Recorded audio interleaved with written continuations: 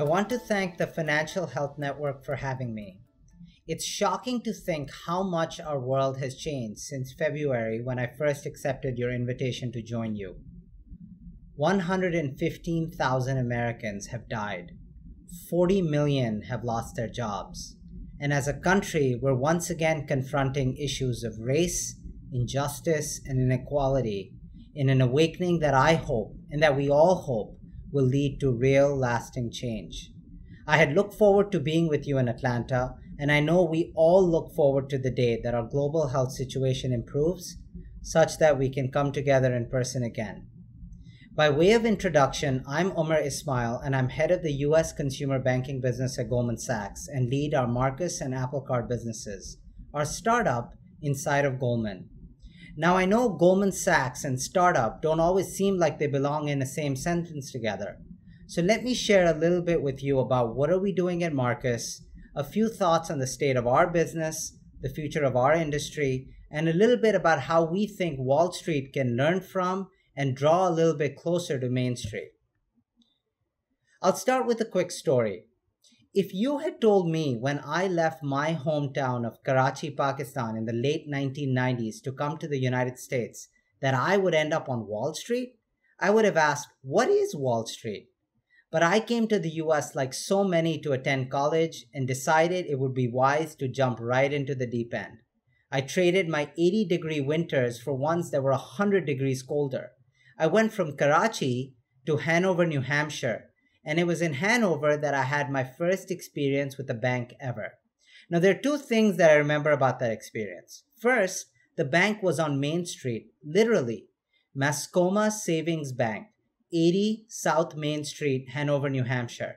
Second, my consumer experience was absolutely amazing. The staff was friendly. I was in and out of the bank in less than 10 minutes. They even gave me $5 or 250 Pakistani rupees at the time for opening the account. I tell you that story because banks get criticized, often for good reason. But we at Marcus have been laser focused on bringing out what we know to be the best in banks and the best of Goldman, our resources, our talent and people, our technology to Main Street. And since this is a new business for us, we are building this without the burdens of legacy, without the burdens of decades of being in the business. We're trying to recreate that incredibly clear, simple, and beautiful customer experience I had in New Hampshire when I first arrived in the US, with one big difference. We are bringing the banking experience digitally on your phone. So let me share a few quick thoughts on the why. Why did Goldman Sachs put such a strategic focus on Marcus? And the how. How are we seeking to create amazing experiences for our customers? And why those themes might signal where our industry is headed and how we might be able to bridge this often debated divide between Main Street and Wall Street. Why would Goldman, a brand known as one of the oldest and most successful banks on Wall Street, really known for our strength in investment banking and as the banker to the world's largest companies, move closer to Main Street and consumer banking? The answer is actually fairly simple. We see an experience gap in the world of consumer banking. Banking and personal finances are real pain points in the lives of consumers. There's lack of transparency, there are hidden fees, there are poor digital experiences. If you've ever tried to get the right person on the phone at your bank, you know exactly what I'm talking about. We all know the stats. 60% of consumers don't know the interest rate they're getting on their savings account. 3/4 don't know that a personal loan can help them save as much as 5 percentage points relative to the interest rate on their credit card. About half our fellow Americans do not have $400 to meet an emergency. These statistics are powerful. And quite frankly, to this audience, they're all too familiar. Our research at Goldman brought these statistics to life as we met with people to understand their pain points. When Goldman first started exploring this opportunity 5 years ago, I remember sitting across the table from a middle-aged couple from New Jersey. They lived a mere 20 miles outside of Goldman's New York City downtown headquarters. The couple was responsible. They played by the rules. They never lived outside their means. But they, as so many Americans can attest, were 1 or 2 bad breaks away from financial distress. They described how an ill-timed leaky roof came just at the same time as they were sending their kids to college. One thing led to another, the debt piled up, and at 30+% interest, it began to feel like an insurmountable challenge. And it really stood out to us just how much this couple felt like they had nowhere to turn, and the extent to which they saw their bankers as distant, unhelpful partners with no transparency and very little to offer them in the way of help. That story and the story we heard like it really motivate us. We're not holding out as some panacea to the underlying structural and economic and inequality problems that need solving in our country.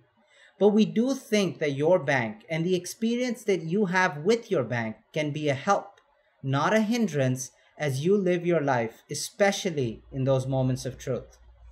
So we are building a bank that offers you real value, is simple and transparent. We are perhaps most known as the bank on Wall Street, but our vision is to build a bank and an experience for Main Street. And we knew that to do all of this and to create these experiences for our customers, technology was not just going to be part of the strategy, but in many ways the strategy itself. Let me give you one recent and very relevant example. With the outbreak of COVID-19 and its economic devastation, we began pivoting immediately to think about how to support our customers as they navigated lost income and a different financial outlook that changed overnight. We've heard the stories. For a lot of the biggest banks with traditional business models and traditional infrastructure, they have a playbook for crisis, a standard operating procedure to respond to something like this. Their customers are accustomed to spending hours and hours on the phone hoping to get through to someone, only to be told they now finally have 1 month of relief. But at Marcus, we leveraged our technology platform to deploy a different kind of approach, and in less than 48 hours. For Apple Card, we have rolled out a program to provide up to 4 months of payment deferrals.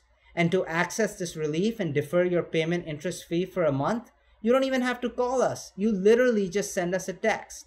If you're a Marcus personal loan customer, you can sign up for Customer Assistant with just a couple of clicks on our website. Our percentage of those that took us up on the offer looked higher relative to the industry norms. The most cynical in our industry thought maybe it's their credit quality. But those who really understand customer centricity know that it was the process that we built that boosted our numbers. We just made it easy. That's the advantage that comes with building a digital bank from scratch. We have the agility to respond faster to our customer base, and we've created the same intuitive and sleek experiences that you expect from your favorite apps on your phone. For Marcus, and I believe for our whole industry, technology will be the great enabler when it comes to customer experience. Next, let me touch on what we feel is another great advantage of ours, our culture. First of all, we've been hyper aware of the fact that we're new to Main Street, and we thought it was a gift that we had a clean slate. We seek to build a culture that puts customers at the center of everything that we do. We start many of our meetings in Marcus by listening to a couple of recorded customer service calls, one with a horrible customer experience and one with a delightful one. I can't tell you how many of these calls we've listened to as a Marcus management team. Tens of thousands. Last year, for example, our entire management team sat in silence as we listened to a Marcus Savings customer share with one of our call center agents his understandable frustration at his inability to complete a money transfer. After hearing that call, we instantly commissioned changes to our user experience and call center procedures. We also recognize that to truly understand and empathize with our customers, our team and our culture has to be representative of our country and our customer base. We have to live diversity and inclusion. If the past few weeks have reminded us of anything, it's that we're watching what is a generational awakening right now when it comes to racial disparity and equal justice. This moment feels different because it is different. It has the potential to go beyond a shift in our national consciousness to generational change. And it has posed hard questions for businesses like ours. How will we accelerate equal representation in our workforce and our leadership teams? And how will we build truly inclusive and empathetic cultures? And occasionally, we get reminded of just how much work there is left to be done. For me personally, that came from my 4-year-old daughter, Sarah, who stopped me in my tracks in only the way that a child can. After listening to a day filled with my Zoom calls, she asked me, "Daddy, why are there only boys at your work?" The answer to that question is a tough one. The culture we have built at Marcus is diverse and inclusive, but there is still much work to be done to build a workforce that is truly representative of our country and our customers. I think about my own experiences in that context too. Let's be real. I don't look like your typical Wall Street, typical Goldman Sachs executive. I sometimes get a second look when I tell someone I'm a partner at the bank. I came here as an immigrant, and my first years here were as a Muslim man from Pakistan in the years after 9/11.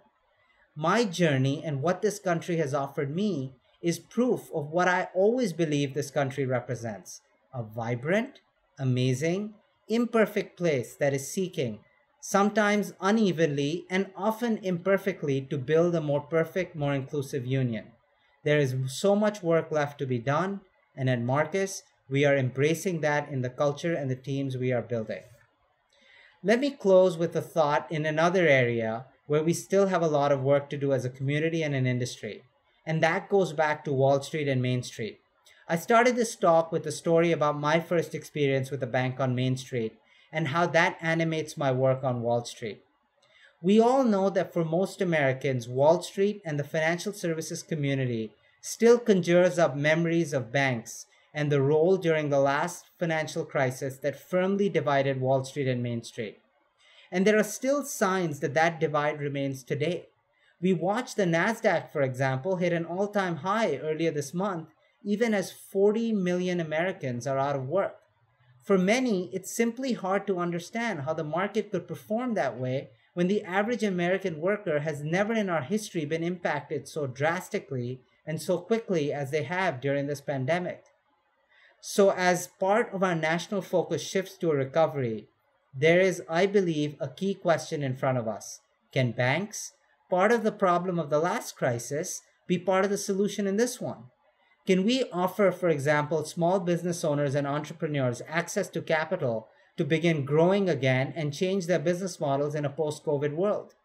Can we support impacted individuals and families with an experience that helps them live their lives and tackle their financial challenges with offerings that are clear and transparent and empathetic? These are the questions facing our industry, and in a small way, these are some of the questions at the heart of what we're trying to do at Marcus. If there was ever a moment for Wall Street to draw closer to Main Street, I believe this is our moment. I want to thank you for having me, for allowing me to share some of my thoughts with you about our business and our industry, and I look forward to hopefully joining you again in the near future. Thank you again.